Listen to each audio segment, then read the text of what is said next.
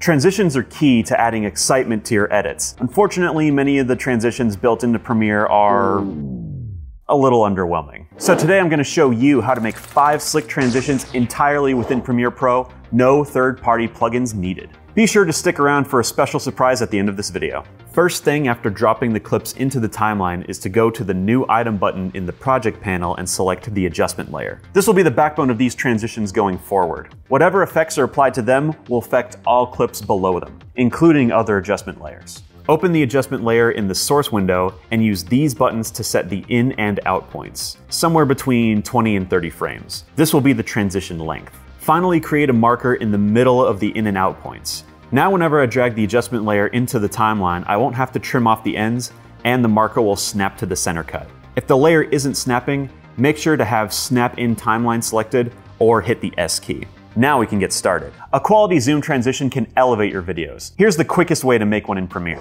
Add the adjustment layer to the timeline on top of the 2 clips. Add a transform effect, right-click the layer, select Rename, and change the layer name to Scale. This layer will power the motion of the zoom effect. In order to zoom in, the frame edges of the second clip need to be expanded, otherwise it results in an ugly crop. Place another adjustment layer under Scale. Trim it from the midpoint to the end, and add a replicate effect to create this tiling effect. Rename this layer to Expand and change the count to 3, creating this center tile. Back in the Scale layer, use the transform effect to create scale keyframes at the beginning and end of the layer. Increase the scale of the end keyframe until the center tile fills out the frame. Create a keyframe at the midpoint of the transition as well. Right-click the first keyframe and set it to ease out, and set the last to ease in. Use the curves graph to fine-tune the speed. This creates a ramp for the zoom. Disable Use Composition's shutter angle and set the shutter angle to 360 degrees. This will add motion blur to the transition. If you want a faster transition, just move the start and end scale keyframes closer to the midpoint. Last thing to do is to clean up these ugly tile edges. In the Expand layer, apply a mirror effect for all 4 edges of that center tile. Set the reflection angle to 0 degrees for the right edge and adjust the X value to reveal the mirror image. Line it up with the center tile edge. Set the opposite edge to 180 degrees. It will look like it disappeared, but it will reappear if you change the X value. Repeat for the top and bottom edges with the angles set to 90 degrees and negative 90 degrees, adjusting the Y values as needed. Now you have a smooth zoom transition. To zoom out, simply reverse the scale keyframes and move the expand layer to the other side of the cut. To zoom into one of the other tiles, animate the position keyframes in the scale layer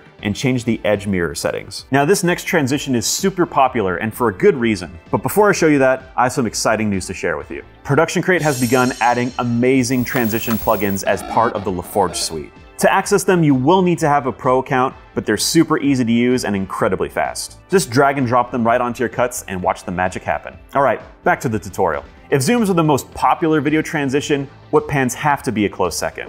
Add an adjustment layer, apply an offset effect, and rename it Offset. In Shift Center 2, create keyframes at the start and end of the layer. Adjust the position values on the last keyframe for the direction and speed of the whip pan.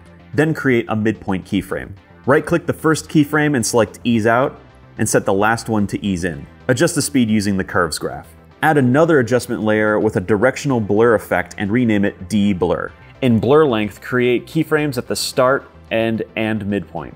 Increase the blur length at the midpoint keyframe. Adjust the blur angle to match the direction of the transition. 0 degrees for vertical, 90 degrees for horizontal, or something like 135 degrees or 45 degrees if the movement is diagonal. This allows for extra whip pan control. Match the keyframe easing with the offset layer. If you see the edges of the offset effect, bring the keyframes closer to the midpoint.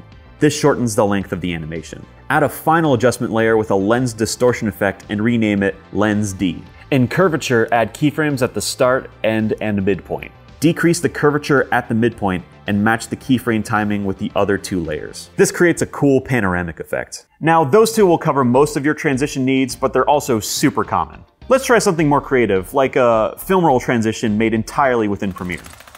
Start by making the sprocket holes. Go to New Item and add a color matte.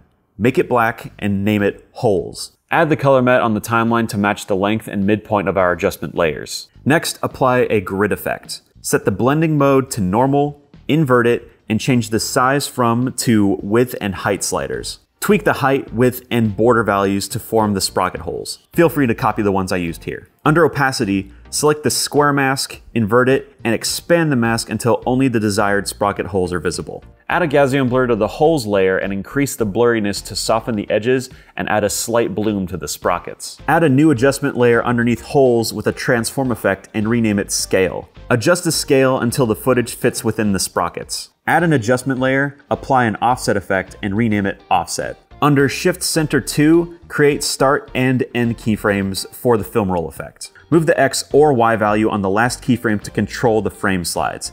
Then add a midpoint keyframe. Add easing to the start and end keyframes for a smooth speed ramp.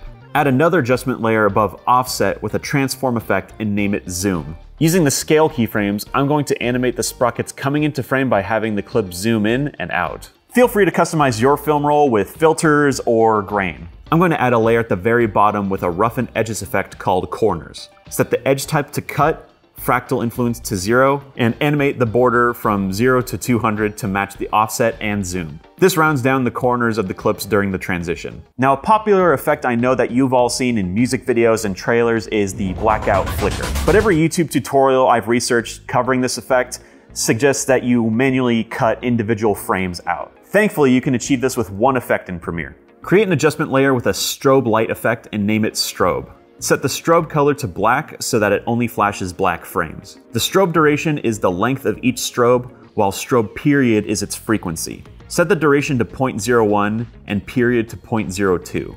This creates a rapid flicker. To slow down the strobe, just increase those two values, but keep a 2:1 ratio for the period and duration. But what if I want the flicker frames to come from the second clip? In the strobe effect layer, set operates on color only to makes layer transparent. Move the strobe layer and the second clip up and extend the clips to the ends of the strobe layer like so. Apply a track matte key to the second clip and select the strobe layer as the matte, using matte alpha. Now the second clip will flicker over the first using the strobe's alpha channel. Now, I'm a big anime fan, and messing around with strobes got me thinking about one of my favorite trends that I've been seeing in animation lately: impact frames. They're sketchy, hyper-contrasty frames that add an element of reality-breaking intensity. Create an adjustment layer, apply a Lumetri color effect, and rename it Lumetri. Bring the saturation down to 0. Create another adjustment layer with a posterize effect and rename it Posterize. This effect is supposed to be super contrasty, so set the level to 2 or 3. If any desirable details are lost, go back to the Lumetri layer and adjust the curves to bring them back. Create another adjustment layer with a brush strokes effect and rename it Hatching. To create that sketchy look, increase stroke length and randomness and decrease stroke density. Lastly, add an adjustment layer with a strobe effect and set the period and duration values to 0.02 and 0.01 respectively. Set the color to white and strobe operator to difference to mimic the quick contrast inversions of impact frames. Optionally, you can add another adjustment layer with a tint effect and change the map white to your preferred color. That's just a handful of things that you can do in Premiere Pro for free, and I encourage you to try them out yourself. Now, if you stuck around, I'm sure you're wondering what that surprise I mentioned earlier was. In the description of this video, I've provided a link to a project file with all of these transitions pre-built for free.